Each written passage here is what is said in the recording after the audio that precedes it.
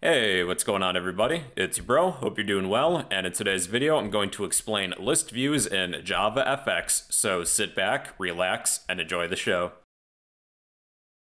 Alright, we're back at it again. Today we're talking about list views. A list view is a horizontal or vertical list of items from which a user may select or interact with.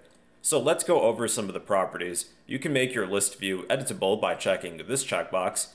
There's also a fixed cell size. If you keep this as the default, each cell is no larger than what it has to be, but you can set a size. So if I were to set this to 50, then each cell within my list view is going to have a height of 50, and I believe that's in pixels, but I'll just keep this as the default of -1, so that each cell is no larger than what it has to be. You can disable this, change the opacity, you can change the orientation. The default is vertical, so this list will go up and down. If you were to change this to horizontal, each item will move left to right when you add items. I'll keep this as vertical for now.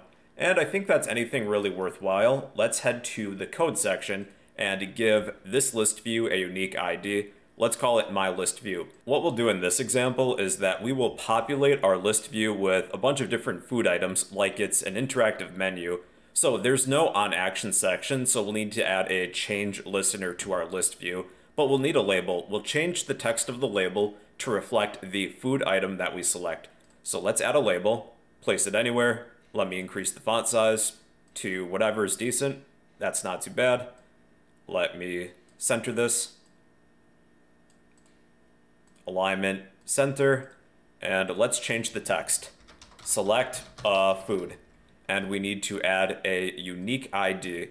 Let's call this label my label. So add your controller class, save, and then head to your controller class. Make sure that you update your fxml file. Within your controller class, our controller class is going to implement the initializable interface and add any unimplemented methods. So we should have this initialize method so that we can populate our list view with data. So let's use some fxml injection to add our list view as well as our label.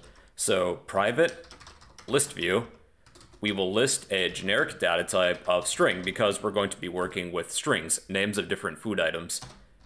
My list view, and we need our label at fxml private label my label. Now we'll need some data, so let's create an array of strings. String array, we will call this food. And let's populate this array with some different food items. I like pizza, I like sushi, and I like ramen, but pick whatever food that you want.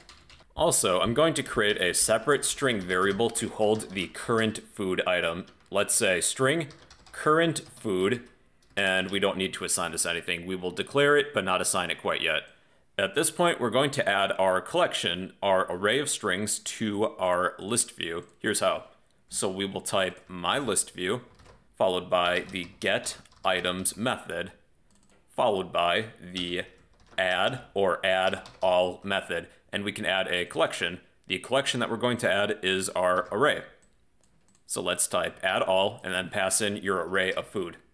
Now our next step is that when we select one of these food items, let's change the text of our label, but we need to add a change listener to our list view.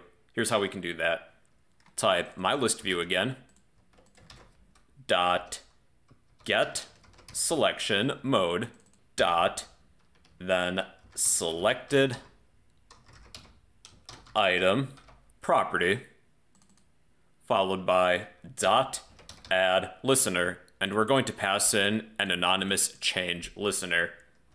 New change listener, list a generic type of string, followed by a set of parentheses, and then curly braces.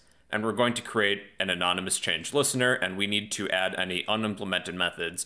So after adding any unimplemented methods, we should have a changed method within our anonymous change listener. So whenever we select one of these items from our list view, we will call this changed method.